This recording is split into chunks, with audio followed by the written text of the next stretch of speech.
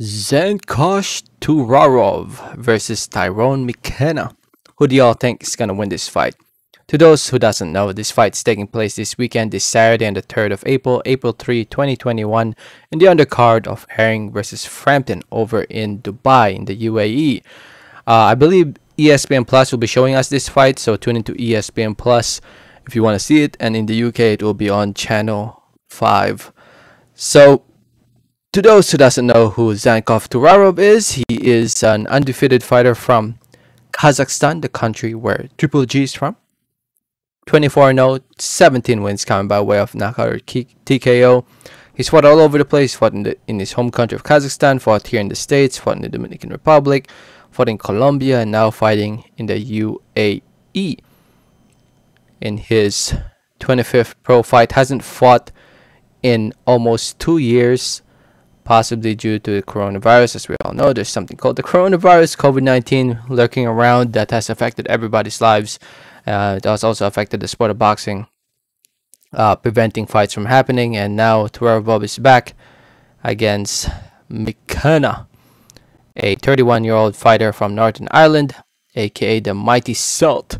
21-2, 1 draw, 6 wins coming by way of knockout TKO. He's coming off a tough loss against O'Hara Davis back in September of last year. Close fight. He also had a close loss to Jack Catterall back in 2018.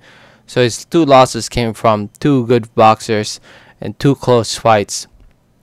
Now here he is in his 25th fight as well against an undefeated fighter in Turarov.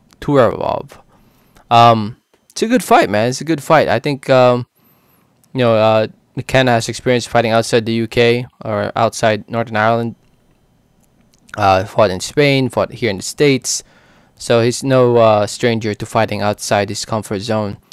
And yeah, it should be a good fight, man. I think it will be a good test for both guys, both Mckenna and Turarov.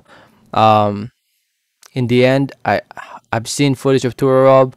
I mean, I've seen Mckenna fight before, but from what I've seen of Turarov, he seems like he's a pretty exciting fighter, man. It seems like he's a guy who's willing to put his hands down, lure you into exchanging with him, and he catches you.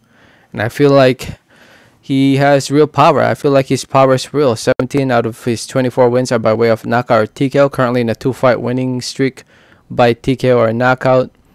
4 of his last 5 fights ended by TKO or knockout. So he has a pretty good chance of knocking out Mckenna. But Mckenna has a pretty good chin from what I remember. So it should be a good fight. Should be a good fight.